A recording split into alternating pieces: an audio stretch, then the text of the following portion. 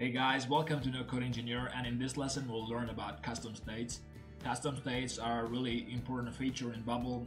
It's actually a very simple feature, but it could help you build really cool and complex apps in Bubble. So what are custom states? Custom states allow you to create variables, and it helps you to store those variables in any element you want. Before you understand custom states, you need to know what a variable is. A variable is anything that can hold different values. For example, I could say that x is 3 and y is 4. So what is x plus y? You know that the answer is 7 because x was 3 and y was 4. Here x and y are variables which could hold values of different numbers. Another example could be like a command which says when x is green you start running, when x is red you stop. So whenever you hear that x is green, you start to run, and whenever you hear that x is red, you stop. Here x is a variable which could hold different kinds of text values. Here those values were green and red. So that's it, that's the variable. And custom states allow you to create exactly those kinds of variables, and then it can help you to store those variables in any element you want. Let me give you an example to make it more clear what a custom state is. I'm going to drag a shape here, and I'm going to copy it, paste it again, and let's give it a different color. This could be a yellow shape, this could be a red shape. And then I'm going to have two buttons here. Button 1, I'm going to copy it, paste it here, and button 2. And then let's have a text box here. With a border maybe. Let's go to styles, give it a border, -5, color light. And one more text box.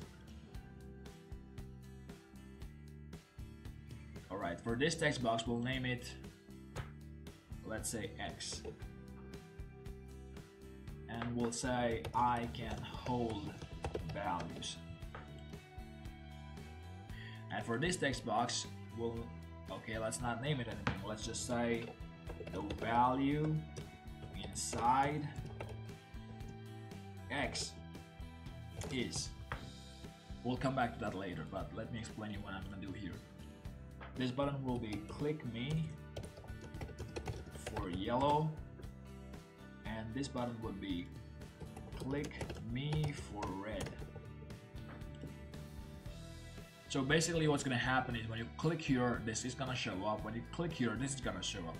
But we're going to do that with the help of custom states.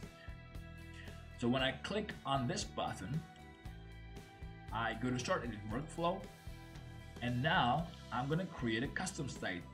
I'll go to elements actions here, set state. This will trigger this custom state function.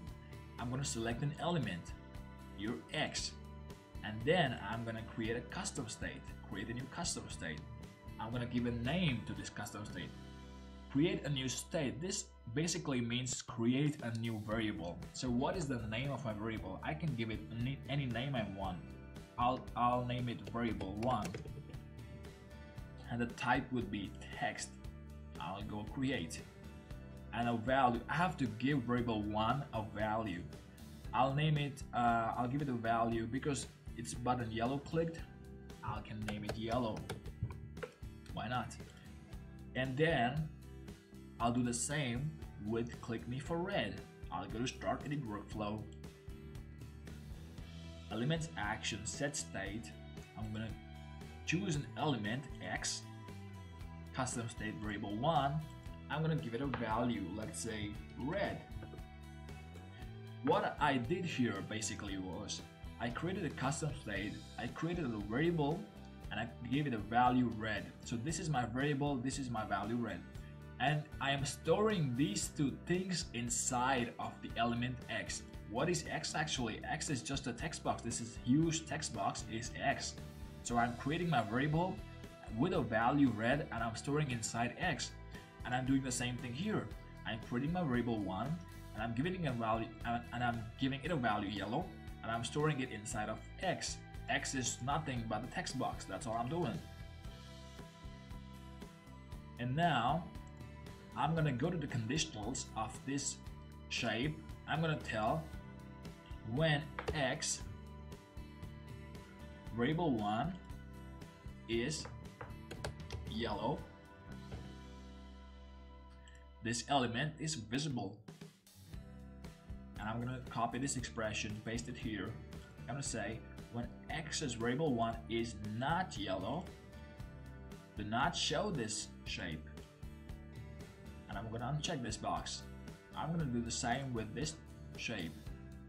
When X variable 1 is red, show this element.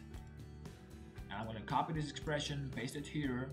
I'm going to say when variable 1 is not red, do not show this shape. That's all. And here, just so that we can see what's going on inside this text box, I'm going to say the value. Alright, so the variable inside text box X is what? Variable 1. And its value is, what is its value? We don't know because it will depend on which button we click. So we can see that when we go to X and choose variable 1. So every time the variable inside, the variable 1 inside this text box changes, we're gonna see it here. So right now, let's go to preview and test it.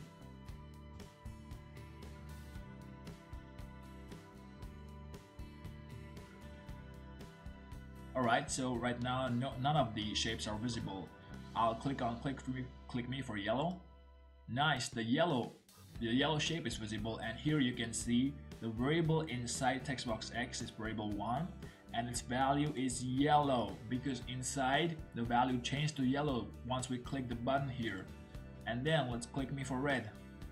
Nice, the shape red shows, and you can see here the variable inside text box X, this is text box X, is variable 1 and its value is red because once we clicked here the value inside of it changed, and that's why we see this red shape here. And that's what a custom state is, guys. It's really a simple tool to create variables and store variables in different elements, and you can do many things with it. Thank you so much for watching, and I'll be back with more videos and more lessons. Stay tuned, take care, bye bye, see you soon.